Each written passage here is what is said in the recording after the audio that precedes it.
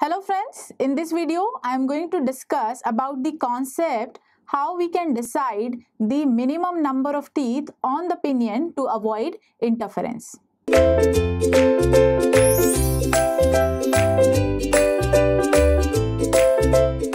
So let's start the discussion how we can define minimum number of teeth on a pinion to avoid interference. So as we know about the interference, so interference we generally consider when one teeth is cutting the involute profile of another teeth which is on the mating gear or on the meshing gear. When two gears are in meshing condition, for example, if we are considering pinion and the wheel, and the tooth of the pinion is cutting the involute profile of tooth of the wheel when we are increasing the addendum circle radius of the pinion. So that term is called the interference of the involute gear. And if we want to avoid the interference, so we have to consider two interference point, that is the maximum limit of the addendum circle radius. It is represented by mn. So if we are defining the addendum circle radius that is cutting the tangent which is on the base circle at the point of tangency, so that condition is generally helps to avoid interference during the meshing or during the mating when two gears are in motion or two gears are in rotating condition. So here how we can define the number of tooth, how many number of tooth we have to consider on the pinion, so by which we can avoid the interference.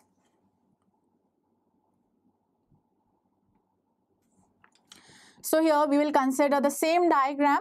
Here we have one gear, that is, so here we are considering two gears. One is pinion and one is wheel, and pinion is the driving gear, and if it is rotating in clockwise direction and it is in contact with the tooth of the wheel, in that case the wheel will rotate in opposite direction. So O1 and O2 we are considering as the center, and O1 O2 is the center distance between the pinion and the wheel. And here if we want to define the length of path of contact, so here we have to consider one contact point between two involute tooth, and we will draw a tangent which is passing through the contact point of the tooth. Let us consider this point as Q, and this Mn is acting as a normal over this point Q. We will consider curve over the involute surface. So this Mn is representing the normal over that curve which is passing through the contact point Q. And here on the basis of this Mn and the radius of addendum circle of wheel and the pinion, we can define the length of path of contact, that is representing the actual length of path of contact. Now in terms of interference, here if we are increasing the radius of the addendum circle for the pinion and for the wheel, for both wheels or for both gears, if we are increasing the radius of the addendum circle, so here pinion addendum circle radius, first we are considering this is the actual addendum circle, so the radius is represented by O1L, and if we are increasing up to point N, so O1N is representing the maximum radius of the addendum circle. If we are further increasing this radius, so interference will happen. So if we want to avoid the interference, O1N should be the maximum radius of the addendum circle of the pinion. Similarly in wheel, if we want to avoid the interference, so in terms of actual addendum circle, here O2K, K is the starting point of engagement from where we generally define the starting of length of path of contact. So O2K is representing the radius of the actual addendum circle of the wheel. Now we are increasing this radius up to point M, and if we are further increasing this radius after O2M, so interference will happen. So to avoid the interference, we have to consider O2M as the limiting radius of the addendum circle of the wheel. So this Mn should be the maximum length of path of contact, and M and N, which are the point of tangency over the base circle, are represented as the interference point. Now there is one term also involved to avoid the interference, that is called the number of teeth On the basis of number of teeth, we can also define the interference, and if we want to avoid the interference, there should be definite number of teeth over the pinion and the wheel we have to consider. So if we are taking the first driving gear or driving wheel, that is pinion, so how many number of teeth should be on the pinion? Here we have to define. So with the help of this diagram, we will define the total number of teeth on the pinion. So here first I will write some terms. So here this point P is representing the pitch point.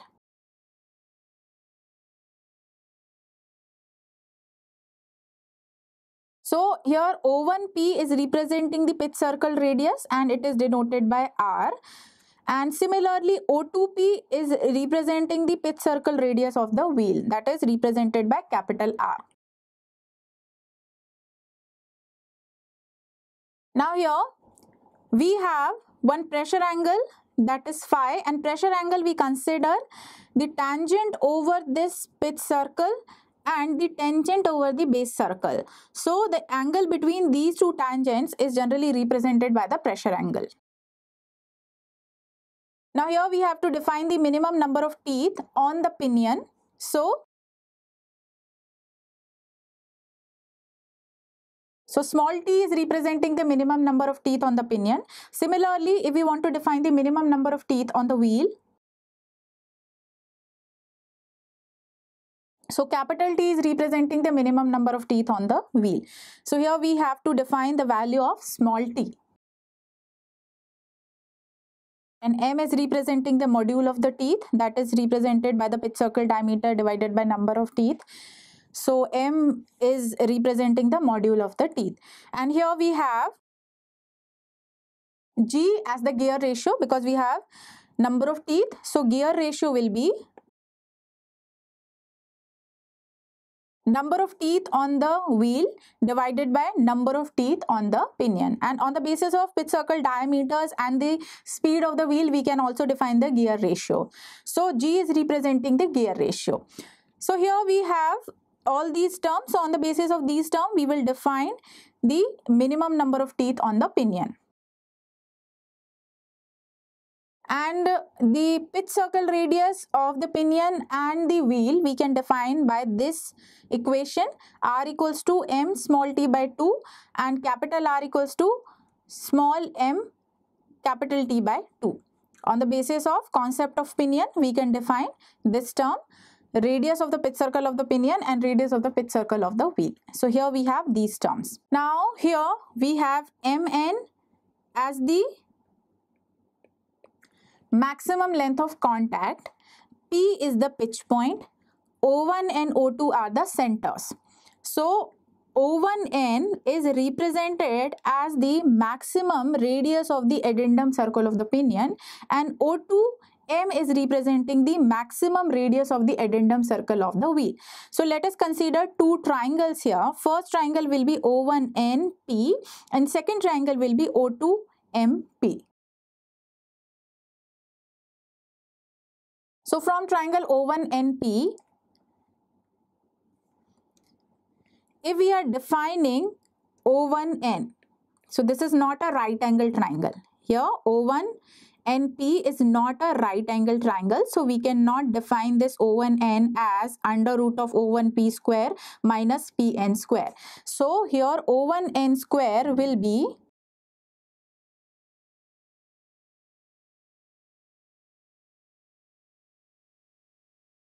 O1N square will be O1P square plus PN square minus 2 O1P into PN cos O1P from this triangle. So here this angle we are considering as phi. This angle is phi because this angle we are forming with two tangent. One tangent is the tangent over the pitch circle and another tangent is the tangent here which is passing through the base circle of pinion and the wheel. So this phi is representing the angle of obliquity. So this angle we have phi and this angle we have 90. So this cos will be cos O1PN. So it will be 90 plus phi.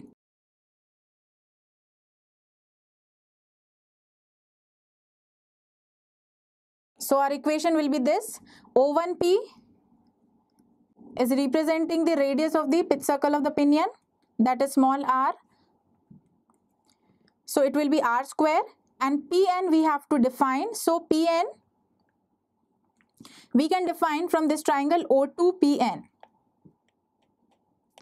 From this triangle O2Pn we can define this Pn. So this will be O2P sin phi. So it will be capital R sin phi from this triangle.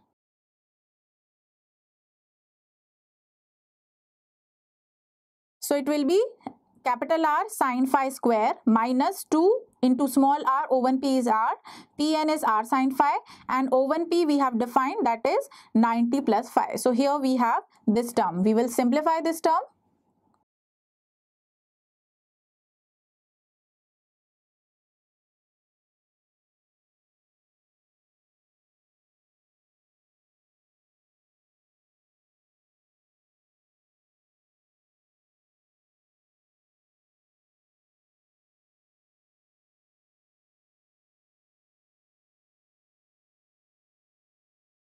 So our equation will be ON square, that is equals to small r square plus capital R square sin square phi, and this will be cos 90 plus phi will be minus sin phi. So it will be 2RR sin square phi. So here we have O1N square, and we know this O1N is representing the radius of the addendum circle of the pinion, that is maximum radius of the addendum circle of the pinion.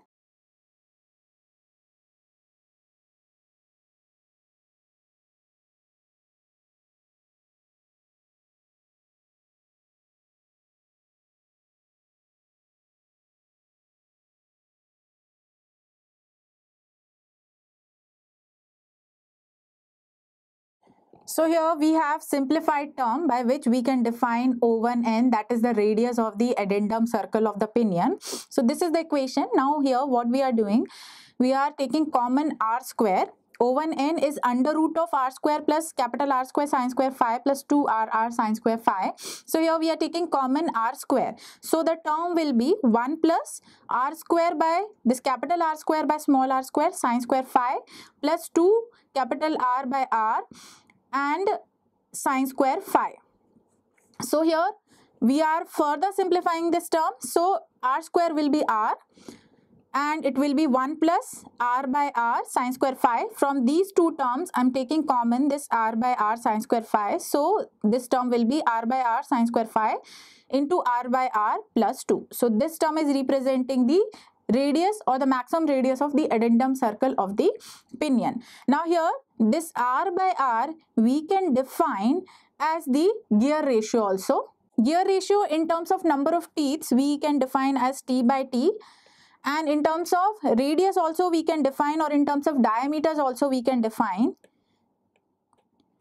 So the pitch circle radius for this wheel divided by pitch circle radius of the pinion, this ratio is generally representing the gear ratio, and it is denoted by G. So we will put G in place of R by R. So our equation will be R under root of 1 plus G sin square phi G plus 2. So here we have the maximum radius of the addendum circle of the pinion. Now if we define the addendum of the pinion, so addendum of the pinion we generally define by this term AP into M, where AP represent the fraction of addendum.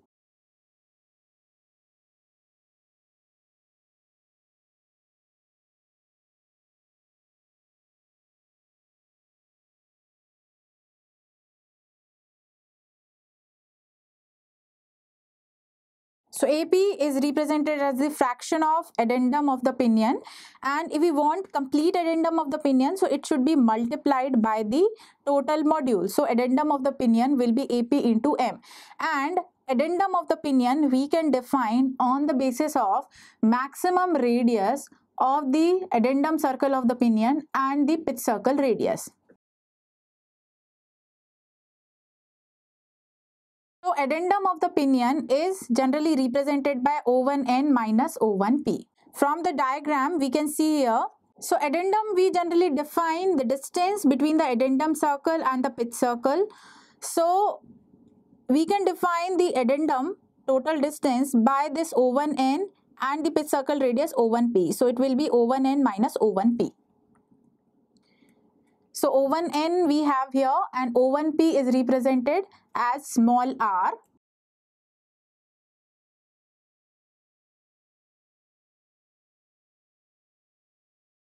So here we have this term APM, that is representing the addendum of the pinion, that is equals to O1n. So it is r under root of 1 plus g sine square phi into g plus 2 minus O1p is representing r. And this r we have in terms of module, that is mt by 2.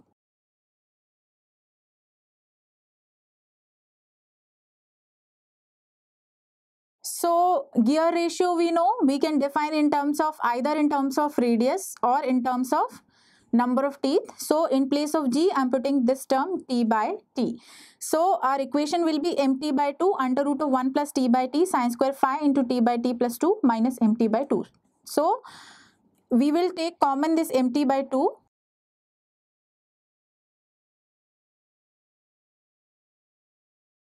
So our equation will be this and it is equals to APM. Now here we have m, that is representing the module, so it will cancel out, and t is representing the number of teeth on the pinion. So if we want minimum number of teeth on the pinion, so we can only define the minimum number of teeth on the pinion on the basis of this particular maximum radius of addendum circle of the pinion and the pitch circle radius. So with the help of this equation, we can define the minimum number of teeth on the pinion.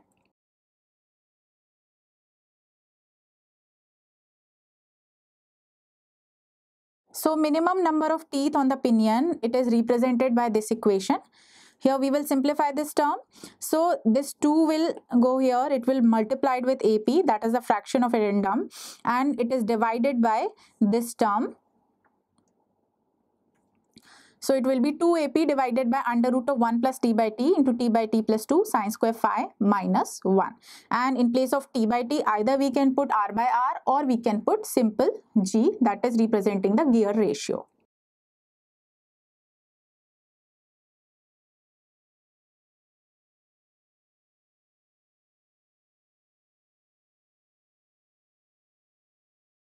So this equation 2AP divided by under root of 1 plus g into g plus 2 sine square phi minus 1 is representing the minimum number of teeth on the pinion to avoid interference. Now here if we are applying one condition, when number of teeth on the pinion is equal to number of teeth on the wheel.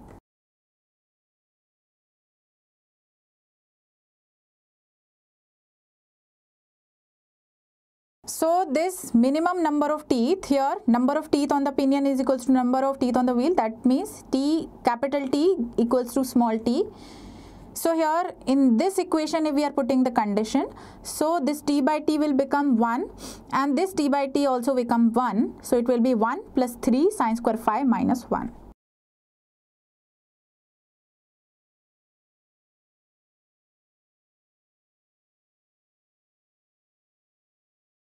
So in case of t equals to t, capital T equals to small t, this t will be 2AP divided by under root of 1 plus 3 sine square phi minus 1. So this is representing the minimum number of teeth on the pinion to avoid interference when the number of teeth on the pinion is equals to number of teeth on the wheel. So this is all about one condition which is based on the number of teeth on the pinion to avoid interference. Thank you so much.